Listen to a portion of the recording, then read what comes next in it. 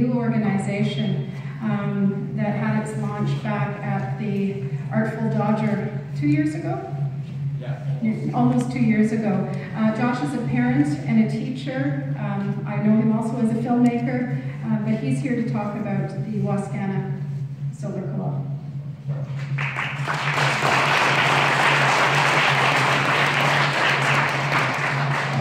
Thank you very much, Carla. I just have a couple pictures I wanted to show you guys.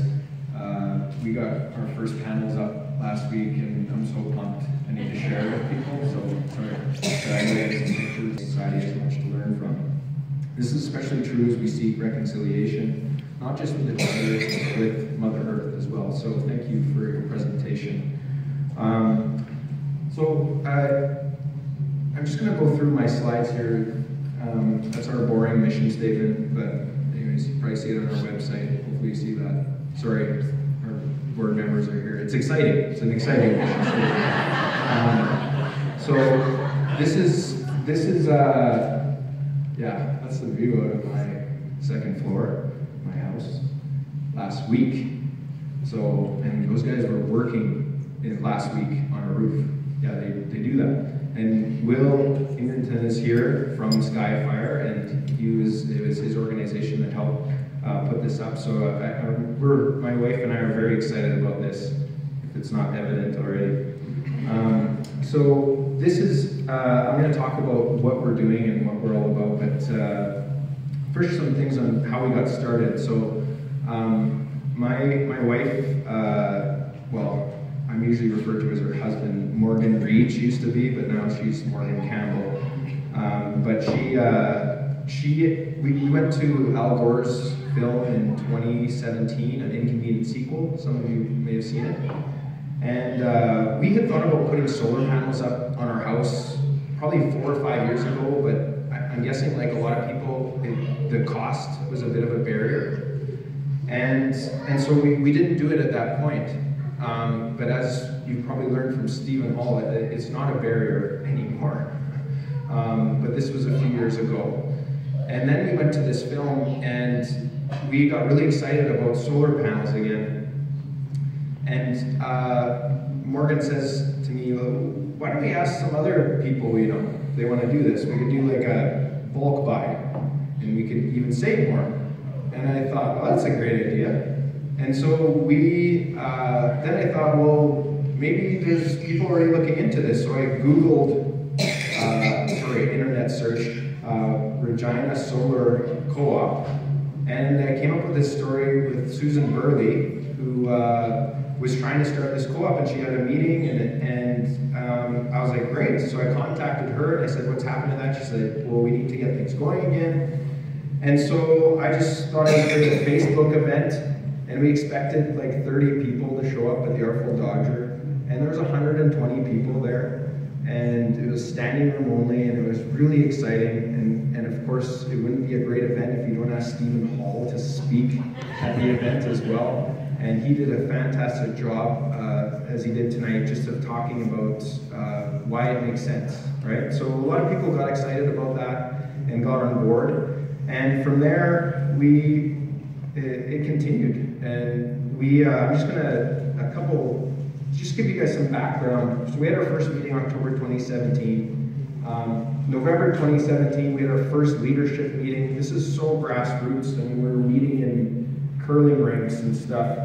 Gives you an idea of, and some of the people are here who are on our board now, and it's just really exciting what's happened with our organization.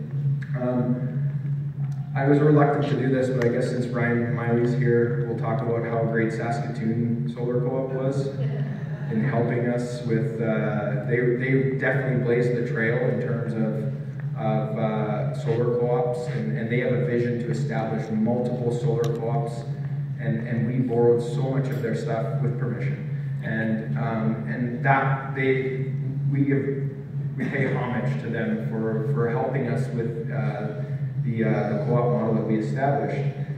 And so then from November to June 2018, we had multiple leadership meetings, and some of those people are here in the crowd that had attended those meetings and helped us come up with our exciting mission. And our name. And so it was from the start, it was a community endeavor, and that's what's really exciting about it.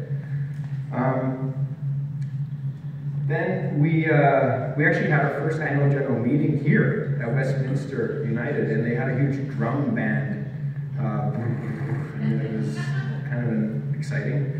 That didn't happen tonight, but there was drums going throughout our AGM. But it was really exciting. We had a packed downstairs, and we were looking to raise money for our first large-scale installation project. So we raised $91,000 in a month, and that was just with, we didn't go public. That was just with people who heard about our organization. Pretty exciting. I now have permission to say that we are working with Connexus for our first large-scale installation, which was going to be on their Albert Street North branch, and so that's pretty exciting. So that all took place right around the summertime of 2018. In August 2018, we're unique from Saskatoon in that we have another branch besides a traditional co-op model where you buy a share and then you get in on a large-scale installation. We have I guess it came from Morgan, my wife's first comment about we should buy in groups, and so we have actually a group buy that we organize in addition to our large-scale group, which allows people who want solar panels in their own private residences to get in on the game. So, and it's just through a bulk buy, and we're anticipating about 20% savings with that group buy. And if you add that to the 20% SAS Power offers, well, now it's even better, essentially, but it's a good savings. So, fall 2018, we connected with Connexus. October 2018 was a great vote here in Regina for the city to become 100% renewable by 2050. So we're looking to possibly partner with the city as well for some more projects. I gotta quit showing that. Sorry, that's my house again. This is the building on Albert Street North where our first installation is going to go up, and so that's pretty exciting. 115 panels we're going to have on that roof, and so yeah, get ready for that. If you do banking with Connexus, it'll be pretty smoking in that building. Well, smoking, skyfire smoking, right? Yeah. And looking into the future, we definitely take the lead from Saskatoon Solar Co-op, the Saskatchewan Environmental Society Solar Co-op. There's a couple of quick examples. I just wanted to give you a taste of what they have done, because they've done some amazing stuff, and since this is a general introduction to solar co-ops as well. This was a co-op, they own 40 of 92 solar panels at the Saskatoon landfill gas generation station. A small power station that uses methane gas from Saskatoon landfill to produce electricity. And they produced 17,000 kilowatt hours of electricity during their first year and reduced greenhouse gas emissions by 10.2 tons. And of course, we just had a methane gas, landfill gas system come up here in Regina, and I was at City Council saying I want a picture with them in our solar co-op of us doing the same thing here, but we'll see what happens. That's yet to be determined. This is a really interesting project as well. This is a joint undertaking that SES took on with Saskatchewan Environmental Society, Radiance Co-Housing, and several other partners. 126 panel installation on this super efficient co-housing condominium development. And the thing that's really interesting about this is it's an example of virtual net metering, and that shows a lot of promise. It's something that's not in existence right now. Virtual net metering is producing power that can be used at different locations other than the one that where it's at, the panels are up.